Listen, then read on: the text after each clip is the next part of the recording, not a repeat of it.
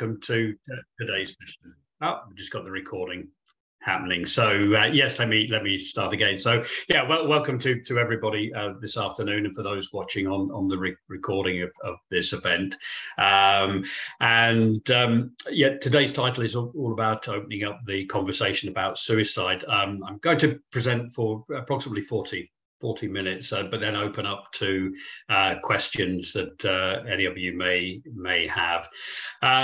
So I suppose just starting my journey and experience. I worked in the world of consultancy, training, coaching, and as a corporate speaker for more than 30 years. Also worked in senior management during that time in the automotive industry in North America and the UK. And many of the clients that I worked with at that time, you can see on the screen on the slides there. But in March of 2020, I changed direction completely when I founded the Jordan Legacy community interest company, very similar to a limited company here in the UK, but a non-profit organisation where our mission is to engage with businesses and local communities to really educate, collaborate, and work toward achieving a zero suicide society. And I think that term is really important to reference the zero suicide community globally, which is an unregistered body of people who really all have one ambition, and that is that we believe there is only one target that we should be aiming for as far as suicide prevention is concerned, and that is zero. Anything else that is not aiming toward a zero target means we are not being as ambitious as we could be. We also are realists and recognise the fact that although most suicides, as we'll talk about, are preventable, not all are. So actually reaching zero will be a continual process for us, really for as long as we continue to do the work that we do. Do appreciate that the material we're talking about today does relate to sensitive subjects such as suicide and mental health. We won't be talking about methods of suicide at all, but I do appreciate that some of the conversation may be triggering, and I think it's really important that you reach out if you need to, or if you feel you need to step away from today's presentation. That's absolutely fine. But if you do need to talk to any of the universities or your employers' mental health support resources, trusted personal contact, or as you can see on the screen there, the jordanlegacy.com/resources has many help resources on there as well. So I think it's just about a little bit of self-care, really.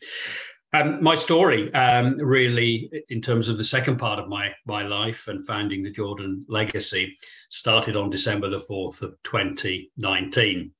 At that stage, I was working on that day with a client in the Midlands here in the UK, about to travel some 3 hours home following a full day's work, when I received a call that essentially changed my life completely. Now, that call came from the girlfriend of my son, who you can see on the screen, Jordan, who at that time was 34, and she'd returned to Jordan's house to discover that he had taken his own life. And as you can probably imagine, everything that I kind of understood about the world and life and everything that I had planned in that moment changed really forever at that stage. To understand Jordan, who is central to all the work that we do at the Jordan Legacy, as I say, he was 34 at the time of his death. He had a good, sound relationship. He worked as an officer for the Independent Office of Police Conduct in the UK, which investigates complaints against the police force here. He had a good career. He had his own house. He had networks of friends all around the UK and friends overseas, and a loving family. And as you can see, his beloved little cat, Tabby, in the bottom right-hand corner. In many respects, Jordan was a really high-functioning individual, but in 2015, he was diagnosed with clinical anxiety and depression. The reasons for that are probably complex, as they are in many situations, but to all intents and purposes, Jordan would manage that through antidepressant medication, regular visits to his GP, although he wasn't one particularly for talking therapies or counselling of any kind. We knew when Jordan was struggling, when his depression would take more of a hold. But as with many families I've spoken to since, there was no indication, as far as we were concerned, certainly at that time, that Jordan had any intent on ending his own life. In hindsight and looking back, and with information that we subsequently discovered, those signs were there, but we just weren't aware of them. If we look at the reality as far as suicide is concerned, in the UK, we lose approximately 6,000 people every year to suicide. In Germany, the annual deaths are approximately 9,000. And on a global scale, we lose, according to the World Health Organization, 700,000 people every single year. What's interesting to consider as well, though, is that for each death by suicide, another 20 people will actually make an attempt. Now, this equates to 14 million attempts globally each year to die by suicide. We know here in the UK that suicide is the biggest killer of young people under the age of 35, both men and women. We know that 75% of all deaths by suicide are male. So we lose here in the UK 17 to 18 people every single day. But again, what a lot of people have come to understand is there is this ripple effect, that in the case of each death by suicide, you'll expect to see another 135 people on average who are going to be impacted directly or indirectly by that death. I remember when I first heard that figure, that seemed like a lot of people.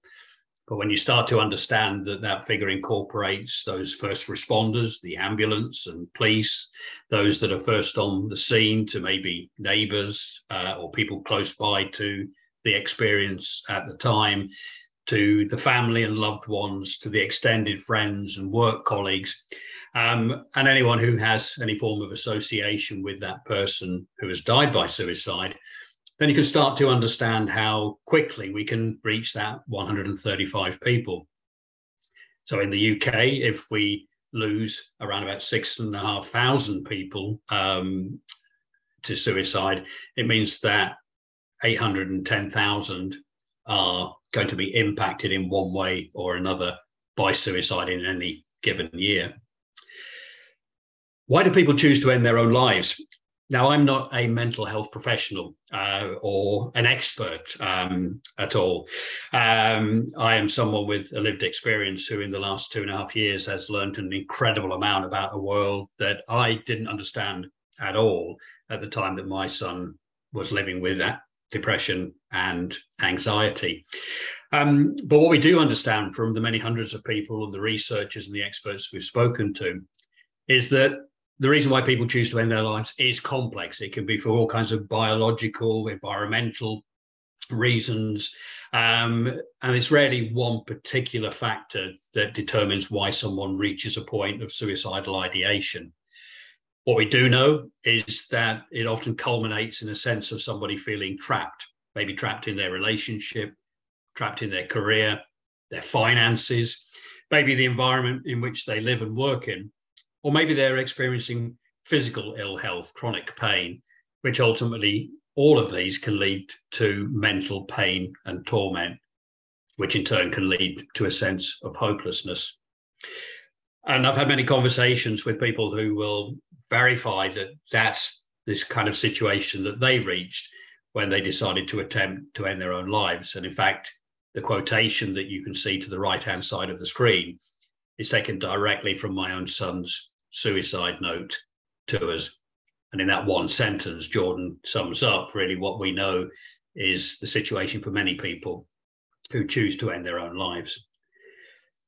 Interestingly, although that paragraph is taken, or that sentence, from my own son's suicide note, we know that fewer than 1/3 of people actually leave a note explaining why they've decided to end their own lives.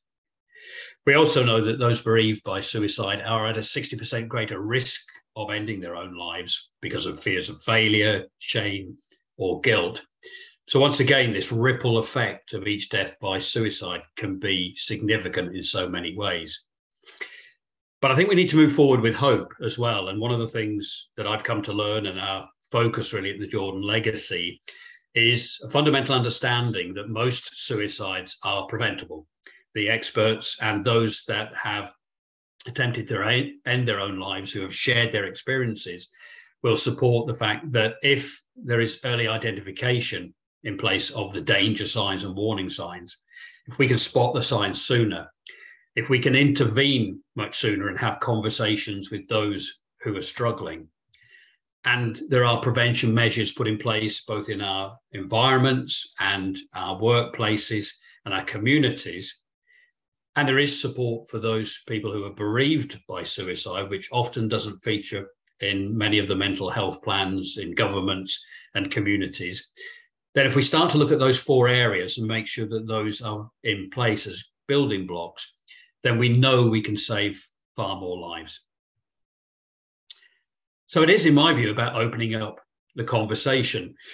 We know that the majority of people who die by suicide have actually not been in touch with any form of mental health services in the 12 months before their death.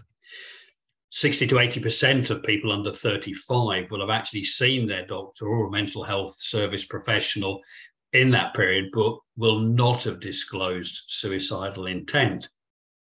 So one of the things we need to look at in terms of opening up the conversation is that we know our mental health professionals and our doctors particularly, who are often the first place that we would send someone or suggest they speak to, must ask and open up the conversation around suicide. And it's one of the things we firmly believe in, that by having that very open conversation, by asking directly whether someone is considering ending their own lives, you increase the chance of saving a life. We'll talk about some myths around suicide and having that conversation in a little while. Of the 17 people each day who end their own life, we know that 29% of those are in touch with mental health services, and 4 of those 5 are actually often assessed as low or no risk. What does that mean? Well, if we're still losing so many people to suicide and yet they're deemed to be at low risk, that means we can't simply rely on clinical risk tools. What we must do is we've got to be prepared to open up the conversation and understand each individual and their particular situation. We know certainly here in the UK that having that conversation and being trained how to have that suicide conversation is something that very few medical doctors or mental health crisis teams are actually trained in. In fact, there is virtually no suicide prevention training for mental health crisis teams or doctors, certainly here in the UK. I think it's important to recognise, coming back to hope, though, that we can all be part of the solution.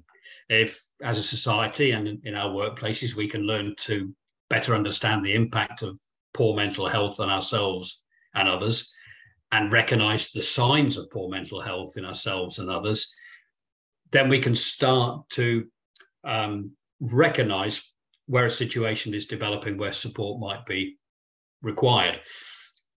But we also need to be prepared, as I mentioned, to have that suicide conversation.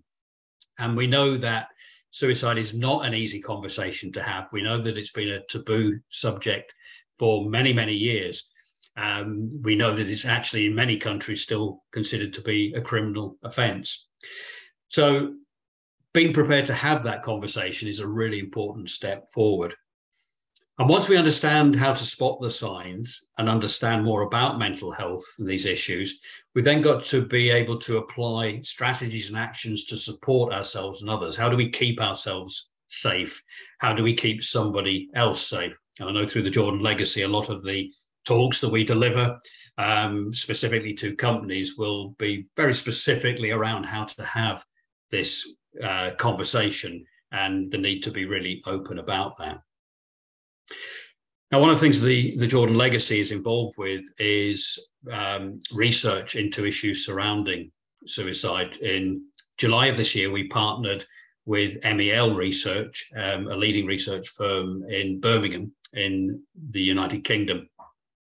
And in that survey of just over 1,500 UK adults aged 18 and above, we asked some really challenging questions around suicide, the kind of questions that are not usually in most mental health surveys.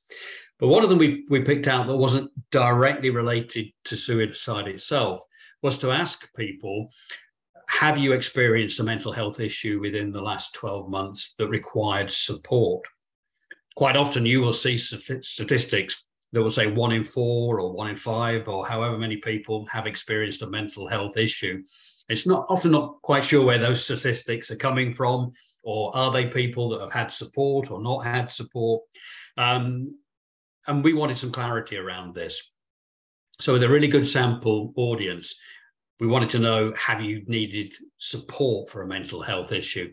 And as you can see on the screen, the responses that came back said, yes, 1 in 6 needed to have some form of support for their mental health issue.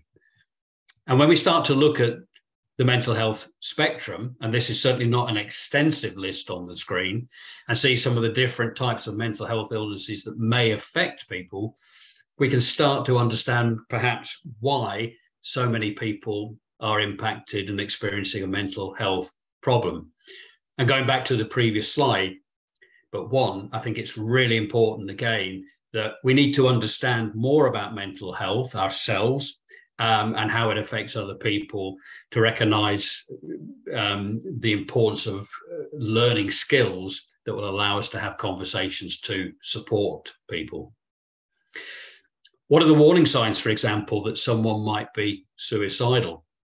Again, this is not an exhaustive list and some suggestions, but we know that anxiety and depression and suicidal thoughts will affect us in really 4 key areas. Emotionally, how we respond, our lack of self-confidence or self-esteem, our fact that we may be more sensitive to criticism, in our language, just using terms such as I've had enough, I can't do this anymore. Maybe we become more anxious or nervous. But our thinking process is affected as well. And we may start to dwell on the past more frequently. Maybe we start to experience a kind of a sense of loss in ourselves and who we are, but maybe directly we've experienced a sense of loss that affects us mentally. This low self-esteem and self-loathing very much features of my son's mental health issues. And one of the reasons why we know that is subsequent to Jordan's death, when we were clearing out his house, and just one of the things we were faced with doing after his suicide, we found a box of belongings in his attic, and within there were journals that Jordan had written. And it was really sad, but also interesting to look back over the last 4 years and see journal entries where he would talk about how much of a failure he thought he was in life, that he hadn't achieved what he thought he should have done in his career, or maybe he'd not bought the right house or missed an opportunity and was regretting that.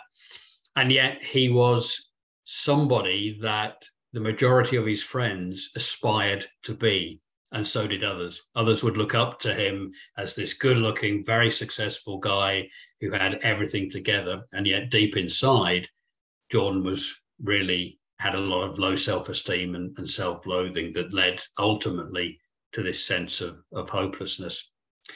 We know there'll be physical signs as well, from sudden weight loss or gain, or people just speaking more slowly, acting out of character, and maybe being very unpredictable, or maybe there's some very obvious signs such as self-harm or a history of self-harm. I should say that isn't automatically a prerequisite that someone will go on to end their own life, but it's certainly a warning sign that we need to look out for. And one of the signs particularly is knowledge that person has maybe made a previous suicide attempt. From a behavioral point of view, sleep will often be very much affected, and significant changes in appetite. Language around and behavior about feeling trapped, maybe avoiding social situation. If you see someone sorting out their life affairs, giving away prized possessions that they've owned, it doesn't obviously mean that they're looking at suicide. Maybe they are just having a clear out of things they don't need. But it's maybe a sign that it's worth having a conversation about, just to check in with that person. You may also notice risky behaviors such as excessive drinking or drug taking, or maybe driving too fast, or other types of risky behaviors. And one of the most interesting ones that I've learned in the last 2 years is a sudden unexplained improvement in mood from someone who has been experiencing depression or anxiety and has been very low. And now this can often be mistaken for somebody suddenly feeling better, particularly if it coincides with the taking of medication, for example. But it could also coincide with the fact that that person has made a decision because they believe they found a solution to take them out of that mental pain and torment that I mentioned before. So always be on the lookout for a sudden change or improvement in mood as well. So I've mentioned before that I think we need to open up the conversation about suicide and talk about it more. But why don't we? I think one of the reasons is that there is a stigma around suicide. And until we start to view mental health as we do physical health, and there is some parity, we're not going to have that open conversation. We know that more than 90% of people with a mental health disorder will experience some form of stigma. So why aren't we talking about it more? What is causing that stigma? Well, again, not an exhaustive list, but some suggestions here. Maybe it is us not understanding mental illness. Maybe we've watched movies or TV dramas that portray people with a mental illness as being dangerous, somebody to avoid. Now, if I believe that's what the world thinks about mental illness and I have a mental health issue, I'm probably less likely to want to tell other people about it in case they judge me in a similar way. We know that different cultural backgrounds have different views in relation to mental illness and particularly suicide, which can often be frowned upon, particularly in some of the Southern Asian communities. And I've spoken to many people in those communities. A young lady who, not very long ago, at 19 years old, told me how she was taking antidepressants. And her father said, "Why are you doing that? That's not what we do." And I thought that was really interesting when he said it's not what we do, because he wasn't taking the antidepressants, his daughter was, but rather than supporting her, he was concerned about what the community might think and feel.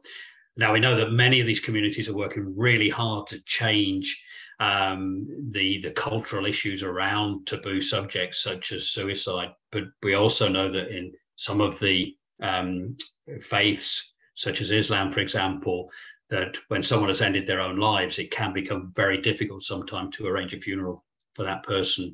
So again, there's a lot of work to be done. Just feeling that you're different. You know, in the UK, each year, a quarter of people in England have some kind of mental illness. Actually, you're not that unique and that different at all, but you feel so. And that may be the reason why you choose not to speak up. So it could be your own perception of and fear about how others might react and respond if they knew. I know one example Jordan had in a few weeks prior to his death, where he was called into his manager's office because a project had not been completed, or Jordan's part of the project had not been completed. I know he was really unhappy with that meeting, and in fact afterwards had a WhatsApp conversation with a close friend, and that friend said, are they aware of the mental health issues that you have? And Jordan said, well, no, because there are only one or two people that I've worked closely with who are aware of my mental health issues. And she said, well, I think you should go back. I think you should tell that manager. And as it turned out, actually, the reason for the project not being completed had more to do with the line managers above not completing their part of the project. But Jordan went back and he spoke with the line manager the following morning. And he said, I need to explain to you that I have clinical anxiety and depression, and I really wasn't happy with how the meeting went yesterday. And the line manager looked at Jordan and thanked him for sharing about his mental health issues, and then said, and I need to explain to you why I've just been off work for the last 6 months. So there we are in one organization and one office of some 25 people in that office, a line manager with mental health problems, an employee with mental health problems. Neither of them were aware. We have to open up. We have to have the conversations in our workplaces and communities so that we can support each other. That's really, really important. Maybe stigma is created by language. I was someone who grew up using the term commit suicide. I thought that was the term everyone used, and still today we will hear it on television, and despite some of the media guidelines having changed. And some of you listening now might be thinking, well, why is that an issue? Well, the term commit suicide really refers to the committing of a crime, because up until 1961 in the UK, attempting suicide was actually a criminal act. And in many other countries, it still is illegal to attempt to take your own life. And if you do not die by suicide, then you can be arrested. Going back many decades and centuries, in fact, there were some quite horrific things would happen to your family if you ended your own life by suicide. Fortunately, we've moved on from those dark ages. But the term commit suicide is used in very much the same way as you would use commit murder, or commit a crime, or commit a robbery. So terms now, preferred terms such as that person died by suicide or they ended their own lives, are where most of the guidelines are now going. And it's an education process, isn't it? Even after Jordan's death, I would use commit suicide because I didn't know that that might be an issue for people who've lost loved ones to suicide. So having the suicide conversation is really important. And these next couple of slides are just a very small part of a longer talk that I deliver on having the conversations. But I think it's really important that if you are ever concerned about someone, it is about assessing the situation and what are the warning signs that are causing you to think this person might be a risk to themselves. I think it's really important to listen always. What is the language that person's using, such as I've had enough, there's no point anymore, it's hopeless, etc. I think if you have any doubt at all that there might be a risk to this person self-harming, I think you seek emergency help and support right away. I think that's absolutely crucial. I think it's important you try and stay as calm as you possibly can and reassure the person that help is available. But you may well be concerned that it might go beyond self-harm and they are possibly considering ending their own life. Now, wherever this conversation might take place, the priority is always going to be their safety and yours, crucially. You may never have been faced with having to ask this question. It was certainly a question I never asked of Jordan. I never considered it was a possibility. In hindsight, I would go back and ask that question now if I had a time machine and could do that, because I now recognize signs that at the time I didn't realize might be a risk factor. This is a question I've asked to ask several times, though, since Jordan's death through the work that I now do. And it's not an easy question to ask. It gets easier if you have to ask it more frequently. But how do you ask someone, are you thinking of ending your own life? Well, imagine you've had a conversation with someone and they say that, I've been really struggling to sleep, Steve, for 2 or 3 weeks now. I'm just not sleeping at all.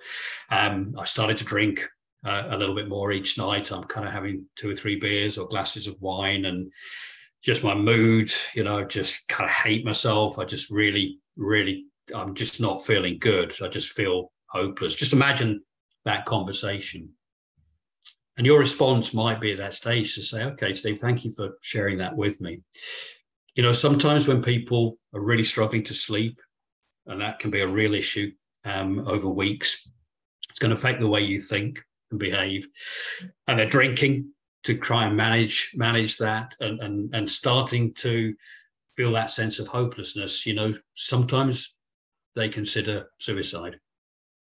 I need to ask you, are you considering that as an option? That's really how you ask it. And I think if the answer to that question is yes, you've got to ask, well, Steve, do you have a plan? Can I ask you, do you know how you're going to do this and where you're going to do it? Because once you know that information, you know how quickly you need to act, or what support you might need to provide in, or what information you might need to give to the emergency services. And at that point, I think it's about reassuring them that you will stay with them, and support them. And also acknowledge that suicide is an option. And for many people, this is a very strange statement. And it does come from the training from the Samaritans here in the UK. Because at the moment you're having this conversation, suicide is a solution, a rational solution to that person escaping the sense of entrapment that they have. It may seem completely irrational to us, but at that moment it is a solution. And if you try and take that solution away from somebody by saying something like, don't be silly, you don't want to do anything, like that, that can cause more anxiety and pressure. So I think it's about, in that case, recognizing that, yes, Steve, I recognize that suicide is an option for you, but there's also another option, isn't there? And that is staying alive. Do you have to make that decision right now? And until the emergency services arrive, it's about just exploring options to keep them safe, keep them alive. And that could be someone else they could talk to, maybe on the phone. That could be distraction techniques like music or photographs, or shall we just go for a walk? Anything just to keep them safe during that period of time. Now, this whole conversation around suicide, and we've talked a little bit about stigma, is against a backdrop of many myths that there are about suicide. And I just wanted to share just some of these on the screen with you now. And one of those myths is that people who talk about serious suicide aren't serious and actually won't go through with that particular act. And I think we have to be really careful about that, particularly if someone has had multiple attempts to end their own life. I think we have to take every single case really seriously there, because the evidence has suggested that, of course, people who do talk about it often are very serious. One of the biggest myths is talking about suicide will plant the seed in that person's mind. And this is one of the reasons why a lot of people feel it's not appropriate to talk about suicide and mention it or ask the question even. All the evidence suggests that if you ask someone if they're considering suicide, you are more likely to save a life than risk a life in that situation. That person feels less trapped. They feel listened to. In many cases, they are quite relieved to be able to have been asked that question and be able to respond as well. It was something they felt they couldn't talk about before. Again, another myth is that people who talk about suicide are attention seeking. And again, it's really important to understand that it may be a call for help, which is perfectly legitimate. So it's not just about seeking attention. It could be that this person just really does want to be helped. And one of the things we know from the evidence of many, many suicide survivors is that the majority of them do not want to die. They simply want to escape from the pain and that sense of entrapment that they're in. So by talking about it themselves, they are invariably looking for help and support. One of the other myths, of course, is if a person is serious about suicide, there's nothing you can do. And again, hopefully through some of the points I've raised today, that myth has been dispelled. We know, again, with the right interventions in place, right up until the last moment, it is possible to prevent somebody dying by suicide. One of the other myths, of course, is you have to be mentally ill to consider suicide. And although we know that the majority of suicides are as a result of poor mental health, not all suicides are. They can be down to other issues, from physical pain, as I've mentioned, to a sense of entrapment. And again, this might seem an odd comment to make, but often people who do end their own lives are in a very rational state of mind and have considered this and thought it through very carefully and logically. So it's another myth to avoid. And once again, I've just covered this a moment ago, but people who are suicidal want to die. Again, the evidence is no, they want to remove themselves from the pain that they're experiencing. So some thoughts around opening up the conversation and myths around suicide. And just in closing, before we open up and to any questions there may be, Our work at the Jordan Legacy is very much, as I mentioned at the beginning, about how do we move toward a zero suicide society. And this is all about two things, really. One is what should be done within our workplaces and our communities, and then being realistic and saying what can be done. And I think there is a difference there. There are lots of things that should be done. It's not always possible to do them, but it's important to explore that within a community or a workplace and ask those two questions. We work at the Jordan Legacy within 4 key areas for our zero suicide strategy. The first of those are the community solutions, where we believe fundamentally that we can all make a difference in our communities through our schools and colleges and universities by having more open conversations around suicide in our educational centres. In the UK, you may be familiar with some of the news if you've seen this, with the 3 dads walking, very famously raising awareness about having suicide and suicide conversations included on the school curriculum here in the UK. It's been a very high-profile campaign from 3 fathers who have lost their daughters to suicide. If we talk to our local business chambers of commerce, to small businesses about what are they doing in terms of interventions and suicide prevention and conversations around suicide, from professional associations and industry bodies to community groups and sports clubs, both professional and amateur, to going out into known hotspots for suicide as communities and putting out maybe care bags and messages of support on bridges and other places. And in our everyday lives, maybe just being more kinder and more considerate to people. From a community, there's lots of things we can do, and it's the kind of work the Jordan Legacy does in terms of talking to these different groups of people. We can all learn skills. There are many free online training resources on how to have a conversation with someone who's struggling with their mental health or considering suicide. I think training is absolutely fundamental to us all. We often talk about first aid training, physical first aid training. We see health manuals within organizations, health and safety manuals. Very rarely do they ever include mental health. We need to start addressing that. We need to make sure that mental health is as high on the agenda as physical health.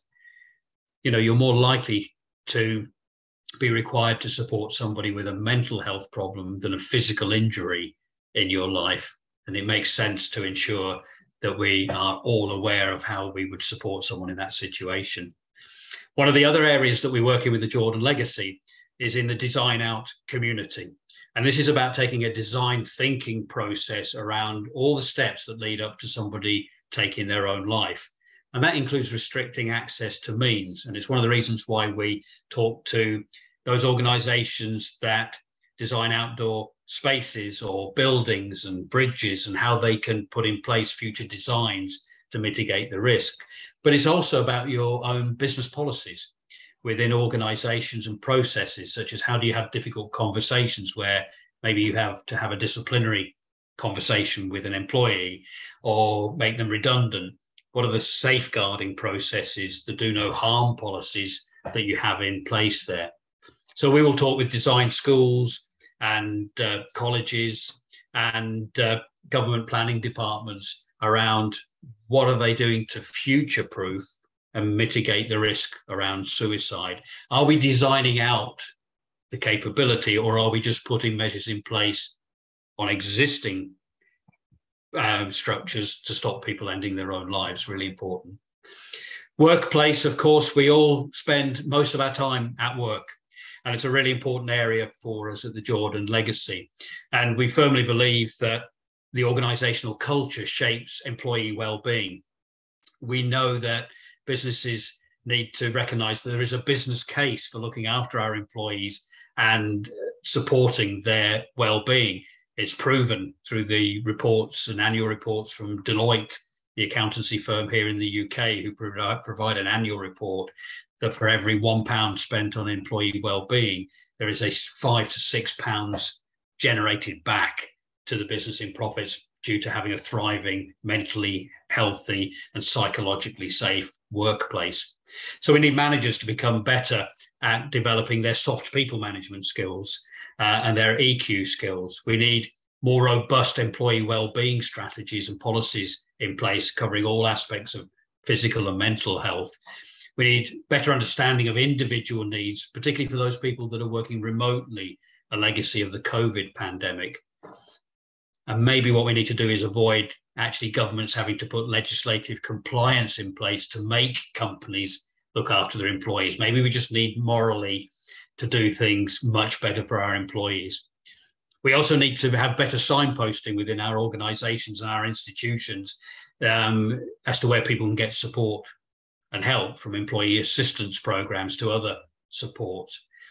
And we also need to involve our employees and people within our organizations to help us create our well-being strategies and not always have it come from a human resources department or senior management. And importantly, we need to review all company procedures, policies, as I mentioned before, that may, in some cases, cause a risk to somebody's mental well-being and ultimately lead to a suicide risk.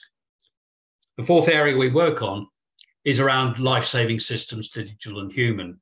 And this is all about looking at the technology that is available to us at the moment. And some of this may be within your organizations or within the universities. Everything from data analysis and augmented intelligence solutions that can reduce the risk of suicide, from tracking devices that are being used to monitor whether people are climbing onto construction sites and building sites that maybe intend to harm themselves. We need to be much better as a society in our search engines and social media platforms. And we again have had some very high profile cases here in the UK in recent weeks about the harm social media content has had on young people's lives. But we also need to look at what are the transferable tools that actually come from other industries that could be used to help prevent suicide. As an example, in the construction industry, they will use beacons to monitor whether people are climbing on scaffolding on a construction site with an intent to do damage. Well, that same beacon can actually be used to monitor whether people are climbing up there with the intent to end their own lives and monitor any unusual behavior. So what are the transferable tools? So these are the four areas that we particularly focus on. And this all links to establishing what we would say is a zero suicide framework within each of those four areas. And if you were to establish a zero suicide framework within your organization or your group, what would you do? Well, you'd have a clear vision and objectives as why you were doing this. You'd agree roles and tasks and who will meet regularly to discuss this zero suicide framework. You would look and say, how does this framework align with our other mental health wellbeing initiatives, and whether a budget is required for training and materials and posters. You'd review all your existing health and safety policies from a do no harm perspective, as I mentioned before. And you would probably involve anyone with an indirect or direct experience of mental health issues or suicide in helping you establish this framework. People with lived experience have a huge amount to offer. And you'd make sure that training was provided on your zero suicide philosophy and the organization or group or school and programs expectations as far as that philosophy is concerned. And you'd review that zero suicide framework and be prepared to challenge anything that maybe isn't working as well as it should do against a possible risk of suicide. You would treat suicide as you would treat achieving any other goal in your organization and have a process to mitigate the risk. The difference here, this is not about performance or academic qualification. This is about saving lives and having a process in place to do that. So thank you for listening today. I hope that's been useful. The message is that, yes, we must open up the conversation, but we must create more hope through taking action as well, which is really important. So Moyo, thank you for inviting me along today. I will stop sharing the screen now. And if anyone, I don't know if some questions have come in on the chat, Moyo, if you've been able to keep a look at that, but very happy to answer any questions.